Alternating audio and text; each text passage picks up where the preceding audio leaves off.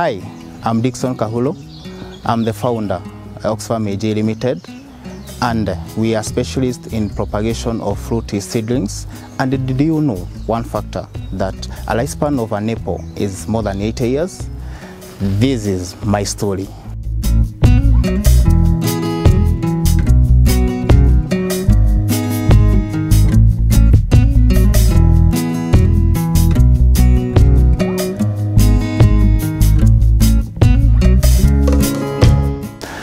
I want to give you a picture of where I started. I started as a Agekoba person, where I used to trade some clothes, where I used to sell in Eldoret and also in Nyeri Street, in Campus Day at Moi University. That journey, as I started, gave me a lot of exposure in the business world. And in that business, I got introduction to tree tomato from a friend. When I was exposed by that friend on how the tree tomato gives you money, it was a very interesting thing. So that is where I ventured in agribusiness. The reason why I chose to start the production of tree tomato is because it offered an opportunity where the market was unexploited. The demand was there. The tree tomato took shorter time to grow.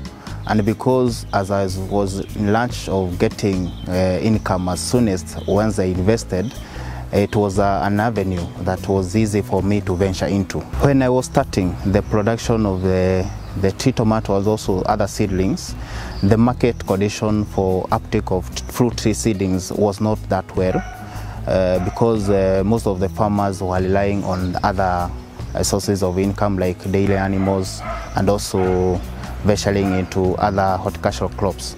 But now, because of the sustainability of the project, most of the farmers are now eventually into the fruit farming, because it is something that is showing a good trade of even the future. Plus also now the issue of the export. More people are going to export their fruits. That's the most issue that is bringing more demand of the fruit from Kenya, so that we can be able to export. In local market, the demand of the avocado, tree tomato and passion fruits is very high, and that is the most of the product that we do sell in our nurseries. This also has been contributed because for export part of it, the demand of Hass avocado it's growing each and every day as people continue becoming more fruit conscious in terms of consumption. In terms of the fruit seeding that we do have, we have the indigenous one, inclusive of Hass avocado, mangoes, oranges, the pomegranate part of it, and also we have exotic ones, mostly not grown mostly in Kenya, but they are coming, like kiwi. We have the dragon fruit, all those, and many others. We do have a range of 27 different varieties of the seedling. Their price ranges between 100 to 200, but some, because of their big size, ranges go at to a higher of 1,000 per seedling. These are seedlings that you can always visit our branches to learn. You meet our agronomists. Here in Nairobi we are at Ridgeways. We also have other branches like in Nyeri, Nakuru and Eldoret, where once you visit us, you get to learn all about those fruit seedlings and many others. The issue of farmers fearing that Hass avocado might come up to be something like quail, I don't believe in that statement, because the demand for Hass is international. The trade of Hass avocado is international, it's global.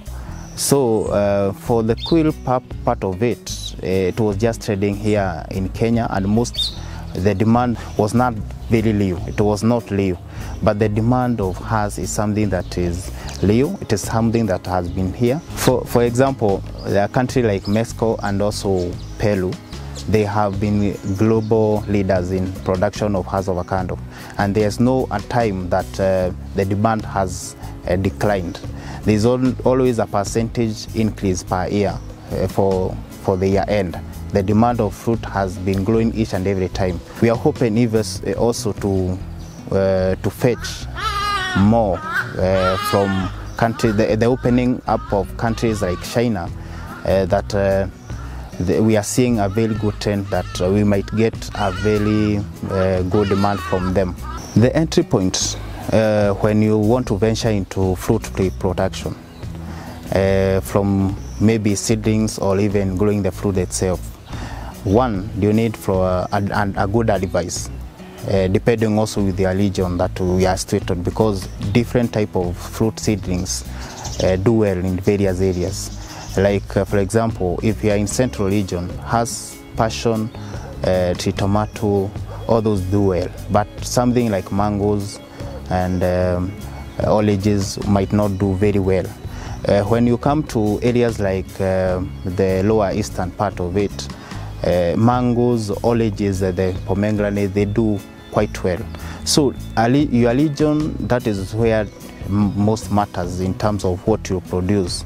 In terms of fruits, most of these seedlings or the fruits themselves, they stay for a very long time. Like for us avocado, we have seen some of the trees that were planted in 1970 and they still produce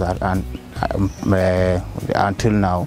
So the issue of longevity of production on these seedlings, that is what mostly interesting in the fruit part of it. Getting into this agribusiness, it is not something that is very easy. One thing is the part of producing the seedlings to a level that the market desires. You need a lot of capital for you to produce the number that is needed. That is a challenge that we have tried to see how we can maneuver, borrowing from banks, support from friends and also investors. And that is something that also we are trying to continue seeing how it is possible. The other part is also in terms of getting the expertise. In Kenya, mostly because of lack of enough specialists in fruit production, we have to train our own from online courses. The managers that we entrust in production, the agronomists that we entrust in going to the field for advice to farmers, that is also another challenge that we have tried to cope. But with the support from learning from courses online and all that, we can say that now we have an expertise in this production part. Despite the challenges that we have had, and we have seen a tremendous growth, where currently we have employed, the company, they have employed the 22 personnel, with also permanent ones. We also allege of between 10 to 20 at a time, because at times we have peaks production. We also do the agri-tours part of it, where we go visit the farmers who have become successful in one way or the other, either from our own initiative or from the years. This is where once we go to your farm, you come and teach the budding farmers. And all these, we do it under one company, the OXfarm AG Limited. We do have agronomists, mostly the important department in our OXfarm part of it. These are the 4 guys who we entrust to go to visit the farmers in their field. They come with a report from soil analysis, from the management advice they have given the farmer, and also even in terms of market leakages for the produce that they have in their farms, and also what we will say to them. Going forward, the part that we want to really venture into is, once we give a customer the service of the seedlings, growing the seedlings, we also want to pick the fruit that he or she has grown and export it. That is something that we are hoping to accomplish very near future. Currently, we are only exporting the seedlings from our end. We have exported some seedlings to Nigeria, other to Sierra Leone, South Africa, and we are also continuing to venture into other markets to see if the business will be sustainable. So that is most our focus as we continue satisfying the market here in Kenya. At OXfarm, through fruit tree farming, We actually believe money grows on trees. We are curious to know what your story. What are you planting this season? Share your story.